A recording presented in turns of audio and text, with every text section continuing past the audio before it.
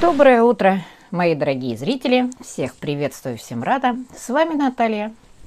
Не смотрите на меня на такую мокрую, я только из душа. Сейчас еще укладываться буду. На работу собираться? Да. С самого начала хочу извиниться за вчерашний не очень удачный стрим. В том смысле, что что-то у меня с Wi-Fi там крыша поехала. Да. Не знаю, сегодня внук придет, я его попрошу перезагрузить все, посмотреть, что за фигня была. Прошу прощения. О погоде в Москве. У нас весна. В том смысле, что ночью такая капель была. На улице +3. Да? Сейчас все потечет, днем обещают до +7. В общем, капает, все капает и капает. Весна. Да? Ой, только мороз бы не ударил. Пускай течет. Ну, как обещали. Оттепель, значит, оттепель. Весна. Весне дорога. Ну что, вернемся к Быковой. Вчерашний ее стрим. Как она ждала 2 помощников. Так что я хочу, с чего я хочу начать этот рассказ? Вчера в лепешках. Здравствуйте. Она призналась, что эти 2 из ларца не 3 года к ним ездят, к ней, а 4. Вы понимаете, еще когда ебешечка был, да, она без ебешечки сколько? Епешечки сколько находится времени? Чуть больше 2 лет? Так они ездили. Помните, когда разговор шел от 10 узбеков? 2 года эти 2 мужчины ездили, ей помогали. И она еще сказала, что она надорвалась, и у нее замершая беременность от того, что ей не помогал епешечка. Ха-ха-ха. Замершая беременность не от этого бывает. Да, это когда сбой гормонов идет. Да? Поэтому, как бы она ни звездила, как бы она ни говорила, у нее убираются на скотном дворе давно. Вот эти 2 ездили и тогда. Почему епешечка и психовал? Да, сам не хотел делать, но он же всегда, она всегда говорила, мне не разрешает Евгений Петрович брать помощников, потому что он не хочет, чтобы чужие люди были в доме. Так это не в доме, они были во дворе. И Света ездила к ней 3 года. То есть, когда был епешечка, чужие люди были в доме. Были чужие люди в доме. Это раз. Когда они еще жили вместе, приехала Уварова, которая... Да елки-моталки, иди сюда, красота моя! Когда приезжала Уварова, она же тоже... Ее тоже пустил епешечка в дом. Она и помогла им развестись. Она же Быковой мозги-то промыла, как все сделать.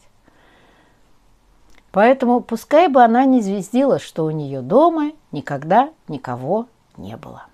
Были. Помощники были. Как появились мани, сразу она наняла. И то, что она вчера звездила, что Света и они друзья. Она с этими 2 из ларца. Я им плачу деньги, но мы друзья. Вы понимаете?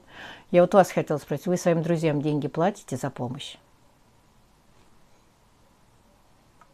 За помощь? Я даже не знаю, чем платить за помощь. Но той же самой помощью, да. Быкова могла тем же самым молоком, творогом расплачиваться, если это была бы помощь. Света у нее появилась от клининговой компании. Она сама об этом говорила раньше. Появилась и зацепилась. Быкова ее просто к себе перетянула. Чтобы не платить лишние деньги клининговой компании, она стала ее постоянным клиентом, за которым она сама ездила, сама ее привозила, увозила. Вот и все. И как она вчера сказала, что Света забирала ее из роддома, хочется тебе плюнуть в рот, в твой поганый язык, чтобы он отсох. Забирала тебя Наташа с мужем и с Лешкой из роддома, с Вероникой. Дома, да, тебя ждала Света, которая навела порядок, намыла все. Только интересно, кто Свету привез. Она сама приехала. И поэтому, что она надрывалась, я не знаю, кто ей верит. Она уже, вот понимаете, она завралась, а теперь уже говорит, а что, они все равно уже все забыли, что я раньше говорила. Дай-ка я в лепешках вот это скажу, как было на самом деле. Понимаете? И она уже врет на каждом шагу. Так вот, вчерашнее видео. Возвращаемся. Приехали двое из ларца. Привезли опилки. У тебя Леха дома. Он что, вот эти мешки с опилками перетащить не может?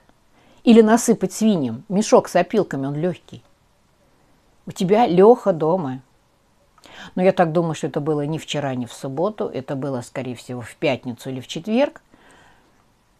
Да.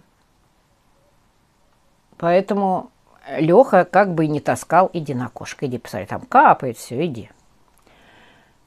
Вот. Поэтому видео-то было снято давно, конечно.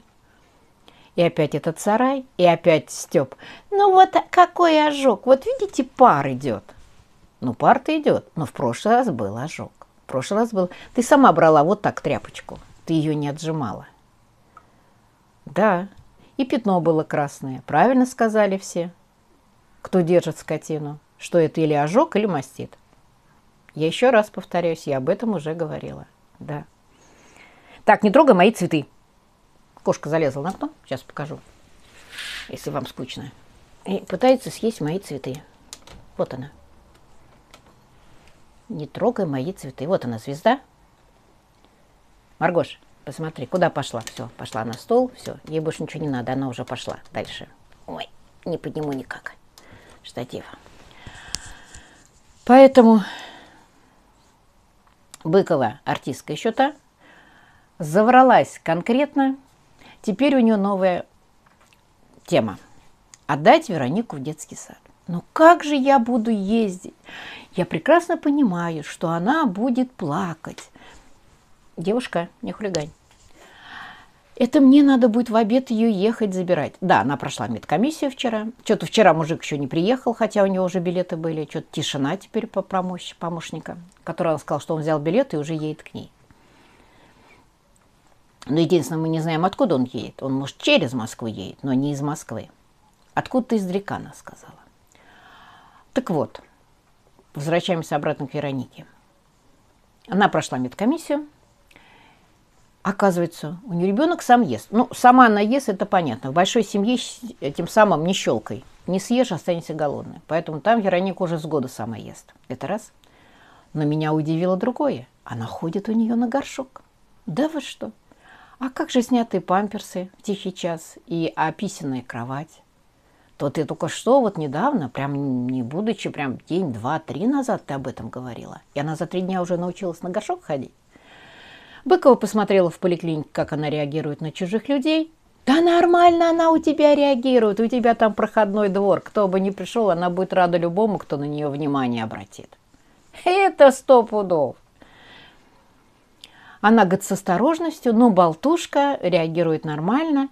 Но не знаю, как в детском саду будет. Ой, это из ее лепешек. Ой, это мне ездить. Это я целый час потеряю. Утром отвези, в обед забери Веронику, вечером съезди за старшими. Ой, как мне будет тяжело. А как тебе было тяжело, когда ты моталась в Тамбов, Мичуринск, тебя не было. Когда ты ездила к Козлодоевым, когда ты сама говорила, по 300 километров наматывала. И вот я говорю, зачем тебе помощники? Приехали двое из ларца. 2-3 раза. Ты им заплатила, они убрались, самое тяжелое. А как ты тягаешь бетоны с молоком, переливаешь ведра, мы видели. Как ты эти ведра несешь по 2 ведра, в каждом по 20 литров, мы видели. Тебе пофиг по ребенку. И все-таки девчонки были правы. За что могли уволить Марину? Кто говорил про трусы?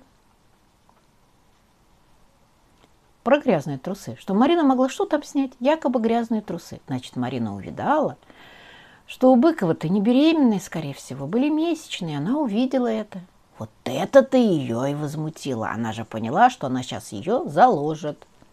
Ну, это одна из версий девчонок. Ну, в общем, ждем конца июля, начала августа. Приплода. Да. Или приплода, или очередного выкидыша, или очередной замершей беременности от тяжелой работы. Сказка про белого бычка. Ну, короче, девочки, я вот все время уже говорю, это короче, завершаюсь. Дело в том, что вчерашнее видео якобы у нее поднялось на 4-е место. Смотреть там нечего. Опять коровы, опять говно, опять сепарация. Ну, не сепарация, дойка. И приехали двое из ларца. Все. И вот я думаю, а где у нее 100 кур? Вот вчера кто-то, я не помню, кто вчера стебался-то? Алинка смешное видео снимала, что сколько кур? Да, 100 дохнут. Скоро тушенку будете есть. Вот те, которые дохлые куры, всех в тушенку. И все покупатели. Во. Алинка молодец. Ну все, мои дорогие, я буду собираться на работу. С вами я прощаюсь. Всем здоровья. Так, поправляются все. У меня сегодня голова, конечно, чудная, но нормально. По вчерашнему я сегодня прям вообще отлично себя чувствую. Голова не 5-я точка. Завяжи и лежи. Все, мои хорошие. До встречи. Кто отдыхает, отдыхайте. Кто работает, девочки, трудимся. Мне трудиться аж до субботы, без выходных. Да, как-то так. Все, пока-пока. Всех люблю.